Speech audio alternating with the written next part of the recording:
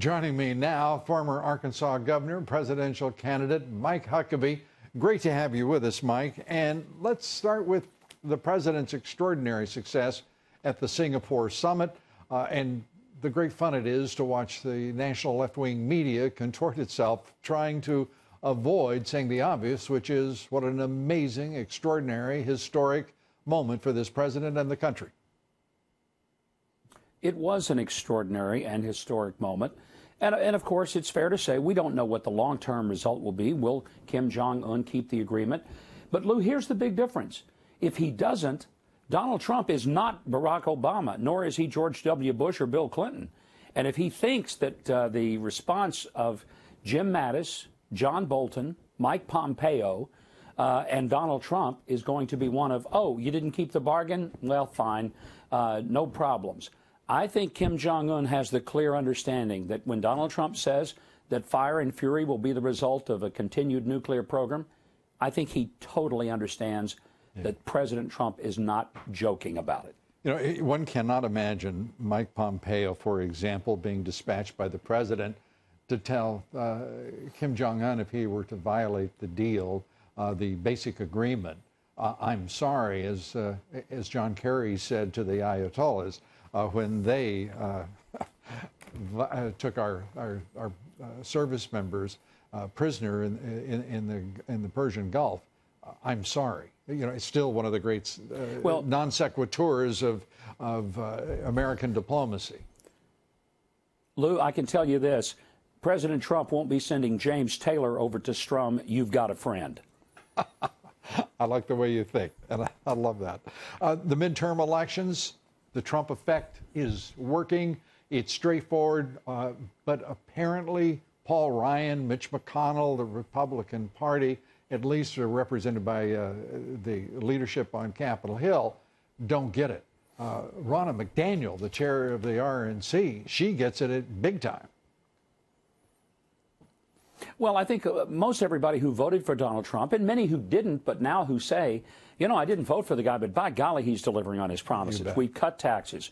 We've restored America's place in the world. He's creating historic agreements. We've cut regulations. Businesses at an all-time high. Bumped into a guy today. He said, we're making more money we've ever made as a business. He's in the transportation business. He says, I love Donald Trump. He doesn't love him just because he's making money. He loves him because he's giving people jobs, and those people are making more money they've ever made in their lives. When people don't get that, it's because they live in that little tiny bubble of D.C., and they breathe their own exhaled air, and it's making them very, very ill. And Mark Sanford, who was crushed by Katie Arrington in South Carolina for the Republican nomination to the House, I mean, he said it to all Republicans who are listening. You don't want to get that tweet I got last night because it turned the race right there, and you know that this president. Well, yeah. And it's real easy to avoid it. Look, Donald Trump got more Republican votes in the primary than any Republican in the history of this country, including more than Ronald Reagan, either of the Bushes. He got more, period. He was elected president.